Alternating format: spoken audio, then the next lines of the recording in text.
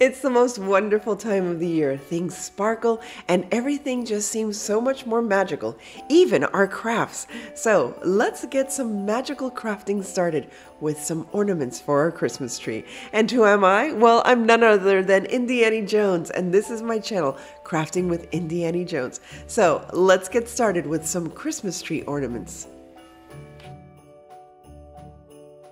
This Christmas ornament collaboration is being hosted by JaquesRussell Creates and yours truly, so please check out the link for more ideas below. Do I need to tell you how much I love foam clay? Now, do I need to tell you I love it even more when I found they have this beautiful brown color so similar to gingerbread? So I'm going to make some gingerbread ornaments, but not before we have dun dun dun, attack of the cute little kittens. Oh yes, there's Kuru. She had to come and sit right there.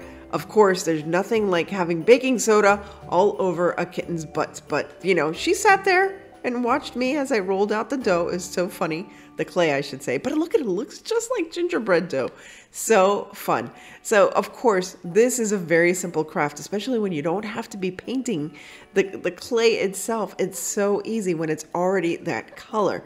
So one bag, I'm sure, is going to pull me through the whole entire holiday season, and it cuts just like dough. So how wonderful. Oh, and now here comes Luna, because you know, one kitten isn't enough to be part of my collaboration here. I'm always collaborating now with my kittens, collaborating and, you know, trying to get them to get off the counter. And unfortunately, Luna knocked over my camera, broke the light on my camera, but we are okay. There's the ring light right there. Look at it. So yeah, the caution of crafting with kittens. And she was gonna knock the camera over again, because once wasn't enough in a video.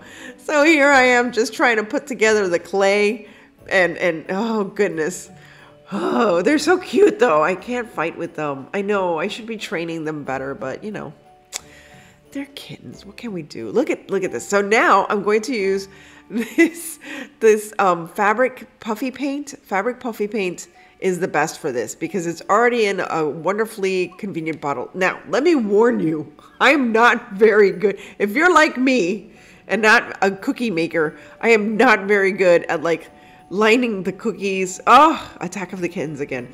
And yeah, oh goodness gracious. No, wait, there's more. But wait, there's more. So anyway, I continued working with my little clay projects and gingerbreads. However, unfortunately, while the puffy paint was drying, lovely little Luna went on the counter and knocked over all of them. And so I have no end product. So just imagine how cute they looked at the very end with ribbon and stuff like that. So anyway, if they were real cookies, that's how the cookie crumbles, but you get the gist of it. So in my endless stash of items, I found this little box, and it looks like a little mini hat box. So I decided that's what I was going to do, paint it like a little mini hat box.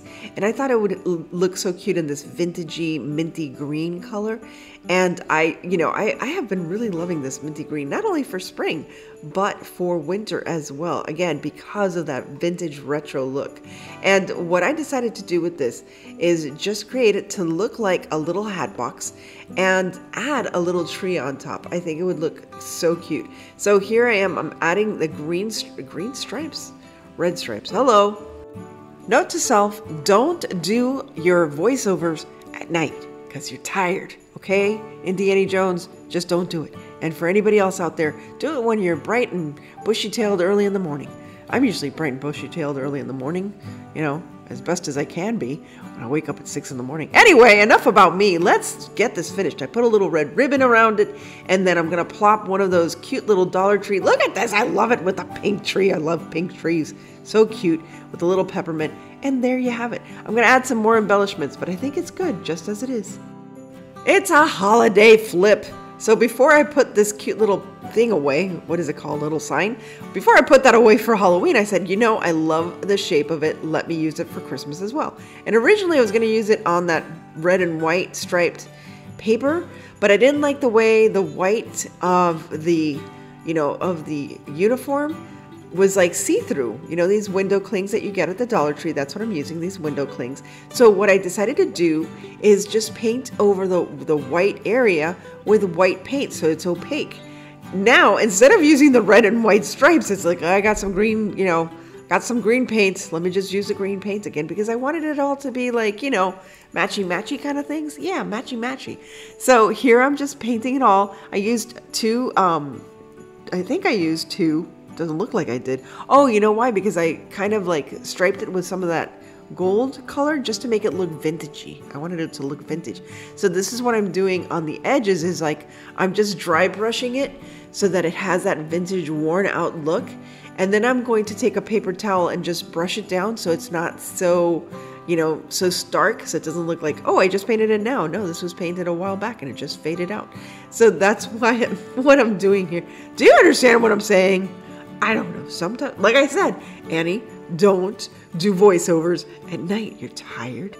You're a little wacky. But you know, a little wacky goes a long way in my channel. I see it that way anyway. So I hope this is entertaining, and I hope I'm not confusing you as I go over and over the edges again. Now, as you can see, there's sticker residue in the middle, but I don't care because I'm going to cover it. So now that the white paint has dried on my little decal here, or on my window cling, I'm going to cover it all in Mod Podge and just place it on my little panel. And this is going to serve as a look. I think it looks great. What do you think? I think it looks very vintagey, and I think it's perfect, especially if you have a large tree and you need larger ornaments for the bottom of the tree. Here you go. It's easy as pie. Now I'm just adding some cute little embellishments of some holly leaves and berries and a little poinsettia of these. I actually got these at Hobby Lobby when they're on sale, 60% off this past weekend. So I hope you can create this for your own beautiful Christmas tree. But wait, there's more. I have my extreme glitter from Folk Art, and it's, you know, Christmas time, so why not? And it's not going to get any glitter in my eyes. So I decided to add this beautiful glitter embellishment to all the white areas, the furry white areas of the Santa Claus. I think it'll look so, so cute. And then I was like, let's just glitter everything. Let's just glitter everything. Just do it. So this is what I am accomplishing here, and I think it's gonna look really cute when it's all dry because it just has that little tiny bit of sparkle. It's not too much glitter, but just enough to remind you it's Christmas time. So I hope you try this out for yourselves and save some money by the double usage of a little Halloween sign. Here I'm using one of those mason jars from Dollar Tree. Actually, it's one of those salt and pepper shakers from Dollar Tree. Well, this is such an easy. This is an indie quickie. That's right, it's an indie quickie. Let's name it what it is. And all I'm doing is I'm gluing the little holes and putting some of that wax paper into the little holes so that the snow doesn't come out of it. I fill the bottom with some glue, and that's it. I'm going to put one of those little trees that you can get either at the Dollar Tree or at Hobby Lobby. Now just fill the bottom with some of that Dollar Tree fake snow and you are done, and a few more embellishments and it'll be perfect for any Christmas tree. And there's a kitten again. Now I bought these wood slices from Hobby Lobby and they are awesome. I love these wood slices. I also thought it would be cool to get some wood slices once they started cutting down natural trees. You know how they always like shave off a little bit at the bottom? But I know that they're very sappy, so you'd have to leave them out to dry. But just imagine this with the beautiful pine scent. So here all I'm doing is using the same exact colors I've been using all day today in the folk art paints from Plaid. I love to craft forever. I really enjoy my Plaid products. And again, these are folk art paints. And I am using a very simple paint technique, which is basically dab. Dab it and dab it. Dab it, dab. That's all you do is dab and dab and dab and dab and dab and dab. And just mix the two colors. That's what gives it depth and that's what gives it interest. That's basically it. That's all I'm doing. So this is great to watch a nice Hallmark movie while you're dabbing your paint and painting your little wood, your wood slice. And then all I'm going to do is add a beautiful little gingham ribbon, a gingham, black and white gingham ribbon that I received from N Beads, and there is a link down below as well as a coupon, so you can grab some beautiful N Beads embellishments for your Christmas. If you order now, you'll still get them in time for some Christmas crafts. And again, while I was painting, I also added a little bit of snow, a little bit of some red berries here and there, and that is pretty much it. Here's our little wood slice ornament for your cottagecore tree.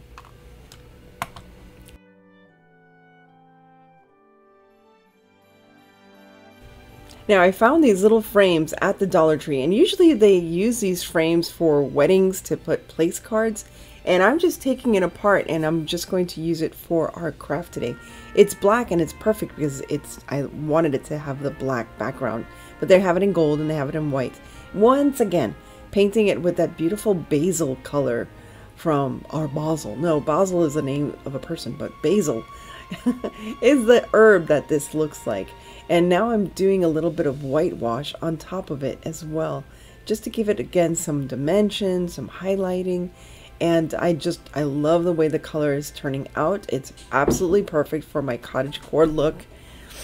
And now all I'm going to do is embellish this little frame, and it's so simple and easy. Now you can put a picture in the frame if you like.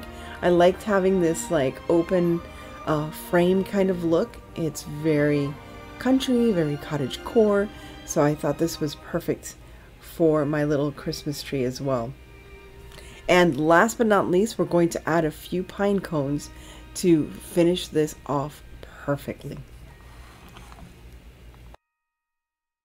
Now, to tie it in all together with the other decorations that I already made, of course, we're going to add some black and white gingham, because I really do like the black and white gingham. It's so cute. And again, perfect to tie this to your Christmas tree. And there you have it. It also makes a beautiful tag for any kind of gifts. Now, for the horses, I took them outside and I took off their manes and their tails, and I spray painted them all in a chalky antique white. It's not perfectly white, but an antique white kind of finish. And it worked very well on these plastic horses.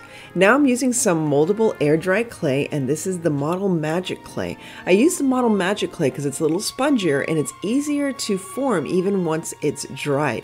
And all I'm doing is making my little saddles for my little horses, as you can see. And I like the idea of making the saddles, but it needed a little embellishment. So using that crockery stamps, yeah, you heard me right, crockery stamps from IOD, I stamped the edges of my saddles so they would have a nice little design, and it worked perfectly. And again, this is the Crayola Model Magic. It's a little more spongy than their air dry clay, which is perfect because it won't crack, and it's very, very pliable even after it dries. Now I'm making some more embellishments for the front of the horsey. This one got stuck. I think I forgot to put in the cornstarch. And yeah, this came out really nice. Like I said, this is a moldable clay. I don't know if you call it clay. It's a spongy, I don't know. It's cool. I like it. But you can get it everywhere. And it's fun for the kids too. So here I'm just going to form it around the neck of my horse. Stay up, horse. Oh my goodness. And there you can see where I'm going to put, it's like, it's going to be, you'll see, it's going to come out really cute. But it's like their reins. So there you have it. That's how I'm going to add all these embellishments to my little horsies. And here you can see all the little saddles that I made for my horsies. Using my Plaid family of products, of course, I am now painting using all their acrylic paints. So I think this is Folk Art or Apple Barrel, but I love the colors that they have, and it's perfect to paint all of my embellishments for my little horsey. Next, I needed to create a new tail and mane, of course. So I'm using this beautiful colorful twine that I got at the Dollar Tree. And I thought, what a beautiful color combination. It's a very light green and a pinkish red, actually. And so here I am, all I'm doing is gathering up all the twine to make a tail. Yes, I think I started with the tail. And, you know, it's so much fun to make these horses. If you have a chance to do this, and if you have a little girl especially, oh my gosh, I think they would go nuts.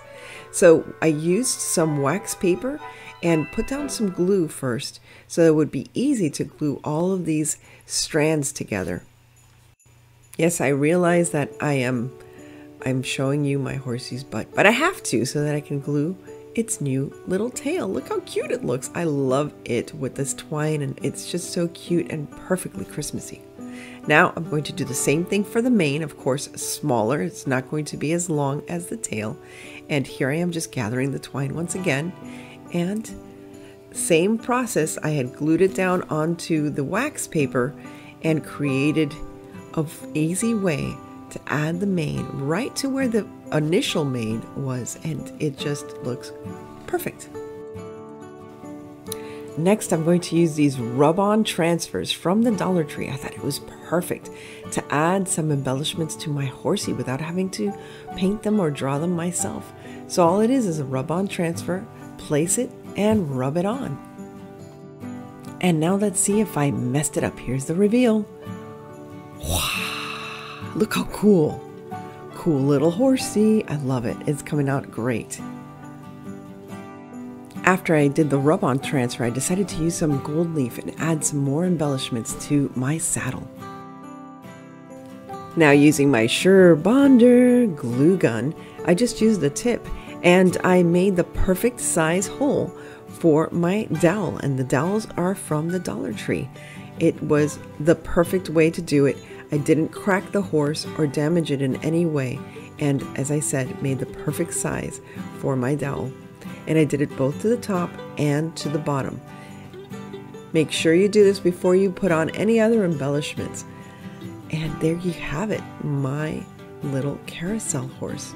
And of course, I had already made holes for the saddle, so it was very easy to just attach it once my, I guess, carousel pole was on. And there you have it.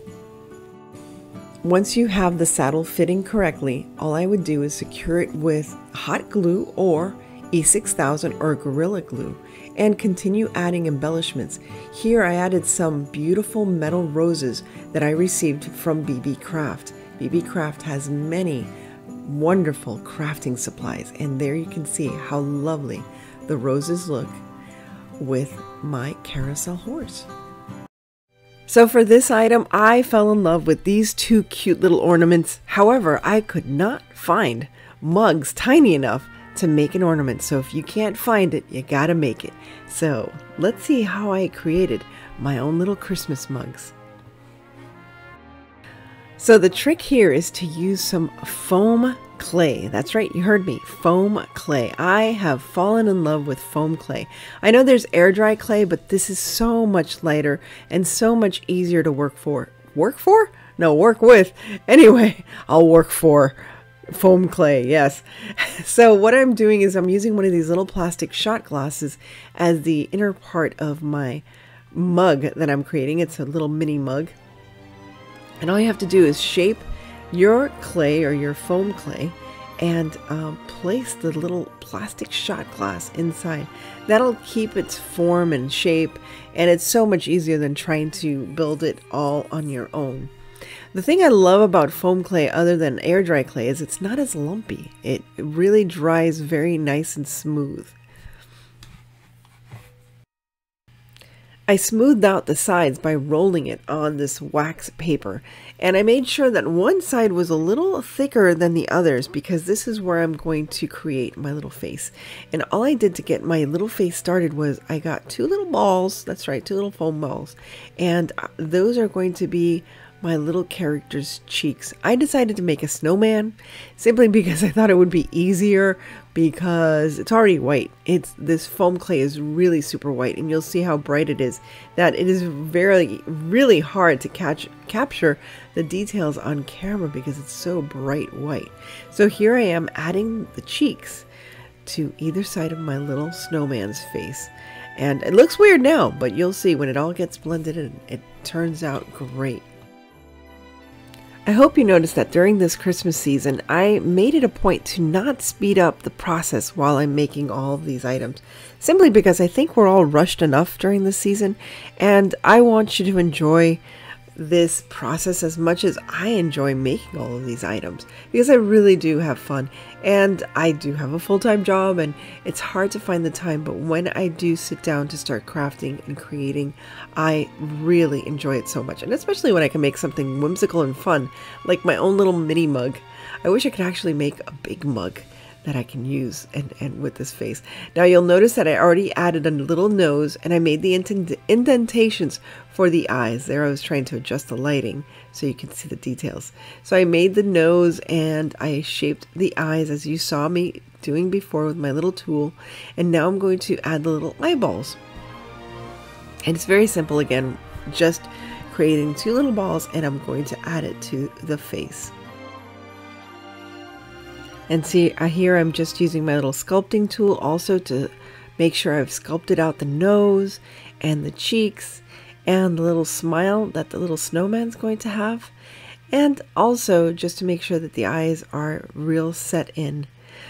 Next, I did add a bit of a kind of handle, and all I did was create a little snake, little clay snake like you used to do with Play-Doh when you were little, and created a little handle so you can tell that this is like a little mini mug. Next, I'm giving my little snowman some rosy cheeks. Of course, he's going to have little rosy cheeks and a little rosy nose. And then I'm going to add all the details for his face, including his eyes. And there's a little close-up there. But now I'm going to add some details so you can see his eyes and, of course, his mouth painted black. And I'm also going to add a little ridge at the end, and it's going to be like the top hat. Now here I'm taking one of those bottle brush trees from the Dollar Tree, and I'm just going to add some beads so that it matches the initial project. And all I'm using are these Dollar Tree beads, believe it or not. They had the perfect size beads for this project. You can use little mini Christmas balls if you can find them. I believe they have them at Hobby Lobby, but if you want to save some money, just use your Dollar Tree wood beads, or take some wood beads that you have at home and just paint them in the basic colors of, you know, green, red, and white, or whatever color you want to have. I wanted to keep within the vintage style because bottle brush trees are so vintagey. And there you have it. Here's the final, you know, bottle brush tree with all. I also added some pearls and stuff just to have a little bit of a pearlized look so they look a little more glass. And pretty much that's all you need. Now, you'll have to wait till the very end for the final reveal. I know, I'm terrible. But yeah, just so that you can see all of the other projects.